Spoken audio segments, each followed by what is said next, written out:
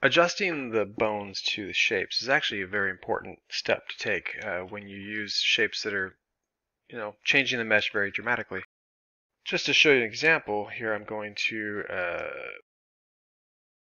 bend these fingers so you can see how they look with the base. Now if I have a shape that hasn't been adjusted properly, then you'll see you start getting really wacky flat fingers and odd stuff going on. So that's a pretty subtle shape change, but it's enough that it causes the bones to have issues. So it's very important to be moving the bones. This happens all over the body, in the face, and the tongue, all over the place, and it needs to be adjusted. So let's go ahead and walk through ShapeRigger Plus and how it works and how it will speed everything up for you. First of all, we included some scripts for adding it to your menu. Instead of having to go and dig for it every time in your content library, just simply run this script and now it'll show up in the scripts menu in the top, and then you can just browse through your content library however you want and just simply launch this anytime. Now if you don't like it there, you can always run this to remove it and it'll be gone. I'm going to add it back because I like it. In order for morphs to show up in ShapeRigger Plus, you need to first favorite them.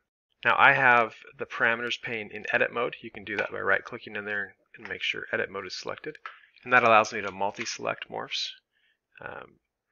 That's the easiest way for me to do it. If you're only doing one or two, you can just go in and just click favorite right there, toggle that, and that's fine too. I'm going to select all these and go to favorites, add selected to favorites. And now I can launch the script. First thing you'll see, info tab, and it has a link to the user guide for more in-depth training. It has some information on here, and then you can move on to the Rig Morphs tab. Now in here it's going to list some statuses for each of the morphs that you have selected. You can see that the top one and the bottom one says ready to rig. That means it looked at the morph and it didn't find any formulas or anything on it. It's not trying to drive any bones or other morphs or anything. So it just knows right away, okay, this is clean. You obviously want to rig this, so it sets it as ready to rig and checks it. The other one that's unchecked right now says has rigging. We detected it had rigging. It might be that you still want to run the rigging on this, and you can just check it and add it to that. Sometimes you might have a whole bunch of morphs that you're working on, and you've already rigged some of them, but you don't feel like going and unfavoriting any of them. And just to speed things up, we made it so it just doesn't even check them, so it doesn't affect them by default.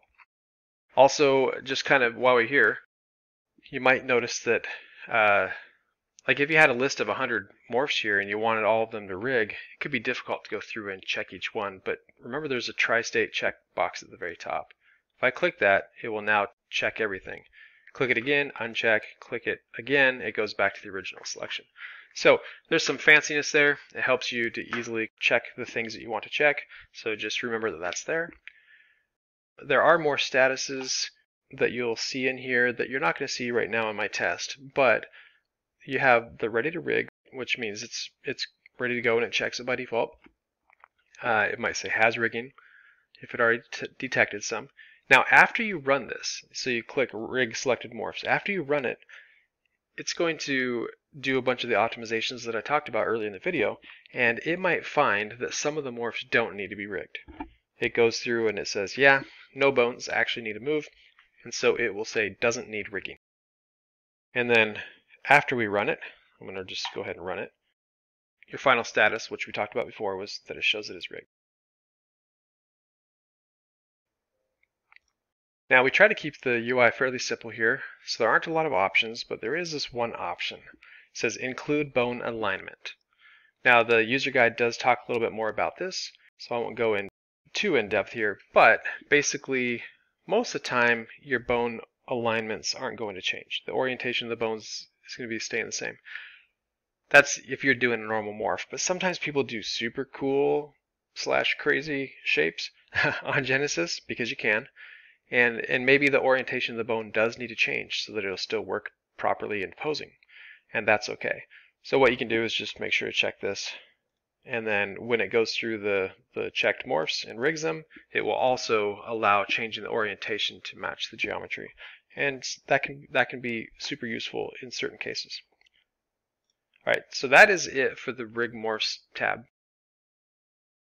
And now we move on to the Save Morphs tab. Now, the first thing you'll see in here is that you can choose your content directory.